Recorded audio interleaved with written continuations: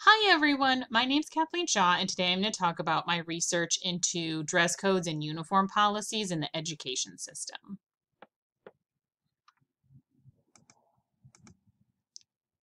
So there is a rising popularity of dress codes happening right now.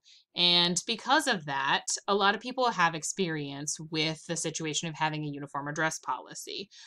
So my question to the audience is, have you ever been punished for the way that you've dressed or presented yourself? Have you ever thought about a dress code that you were up against that you found to be unfair? Or do you remember other students in your past complaining about or protesting dress codes? As an adult, I've actually thought a lot about the unfair messages I was sent about my body when I was a teenager because of strict dress codes that I now see as sexist. So that was one reason I got interested in the topic. Dress codes and uniforms have seen this surge of popularity. Dress codes have also become stricter. That's sort of something that's happening as a piece of growing popularity, especially in elementary and high schools. The question remains as to whether or not they're a good idea for educational communities or not, and that includes as they become more popularized in institutes of higher education, like colleges and universities. Throughout my research that I did, I learned that there are drawbacks to dress codes in general. So, in order to gain the benefits that they do have, institutions need to be really careful about how they introduce dress codes to avoid harming students with policy that is potentially racist, sexist, classist, and transphobic.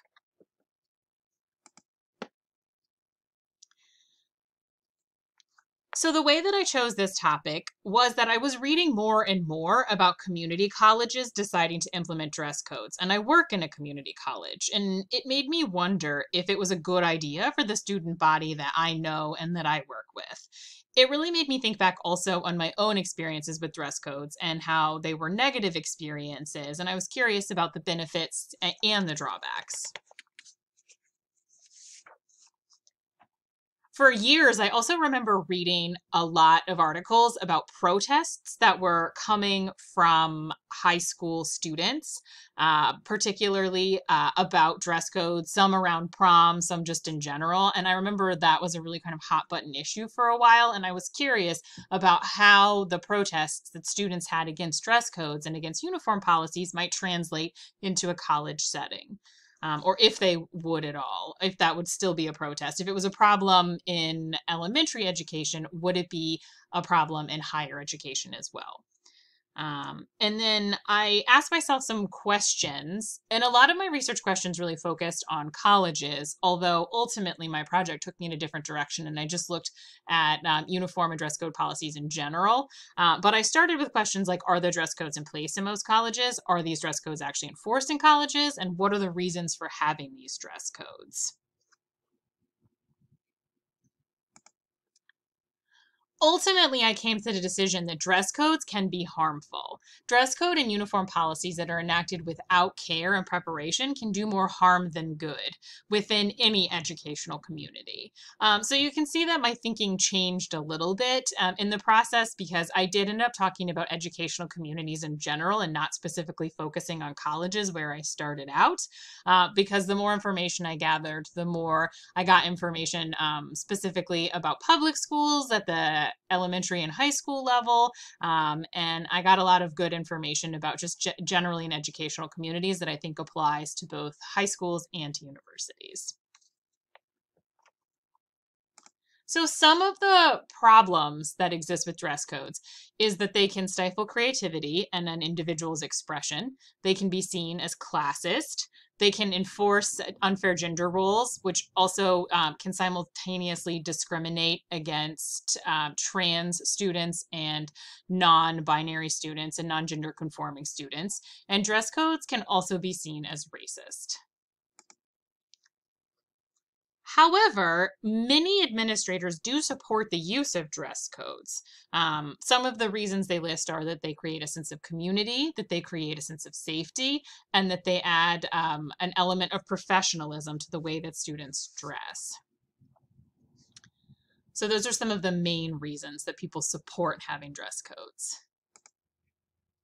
However, the benefits do not outweigh the drawbacks. While there is a sense of community that can be created, if dress codes aren't carefully written, it can become a very non inclusive and judgmental community that's fostered. There's also not enough evidence that has been gathered in studies to prove that dress codes actually do make communities safer or less distracted. In one of the articles that I looked at by Bloom, there were administrators who admitted that they hadn't ever run any studies in their own population or seen or examined studies that actually proved that dress codes made things safer or that they cut down on distraction, despite those being some of the major reasons that schools listed for implementing them. And as far as the idea of professionalism, especially in the current climate, the idea of what it means to be professional and the importance of a professional image is really in a state of evolution, particularly because the culture shifting a little bit to remote work. So this idea of professionalism might even become antiquated in the next couple of years. Some things that I learned in the process, some interesting facts that I learned as I was studying this. Well, I learned that uniform policies were popularized in the 90s by the Clinton administration as a way of dealing with gang violence, um, which I thought was very interesting because it seemed to be one of those situations where I wondered if that was the most effective way of dealing, if uniforms was the most effective and direct way of targeting that problem in the first place. And then I also learned that dress codes are sometimes required in preschool facilities as well. In one of my sources, by Badarai, an article talks about a parent who is on the fence about whether or not she approves of having to buy an entire new wardrobe for her toddler, or a specific set of clothes for her toddler that's separate from her play clothes so that she can wear a uniform to school.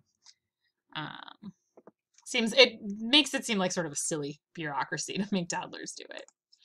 And then I also found that some religious institutions, including colleges and universities, have incredibly demanding and specific dress codes. So I included this excerpt from Pensacola Christian College, a student handbook, which maintains that mustaches, goatees, and beards must be fully grown in between 1/4 and 1/2 inch in length. And if you're going to start facial hair, you have to do it off campus and come back so that it's long enough. So there are definitely some strict dress codes out there.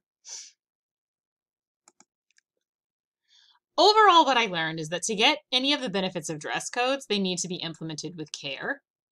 I also kind of wondered if this topic would be made obsolete by this shift to the remote working and learning created by the pandemic. I expected to feel really strongly either for or against dress codes, but now I think that the situation's more complicated and nuanced. They can be good as long as they're done right. And I wasn't expecting to learn so many interesting things about the history and the complicated issues of dress codes, like the backstory of dress codes. So thank you so much for listening to my process of learning about dress codes. If you have any questions, you can email me directly at kshawton@dtcc.edu, and I hope you've learned a little something today.